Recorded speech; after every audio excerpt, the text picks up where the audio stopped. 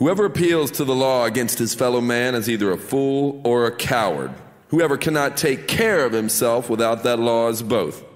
For a wounded man shall say to his assailant, "If I live, I will kill you. If I die, you are forgiven." Such is the rule of honor.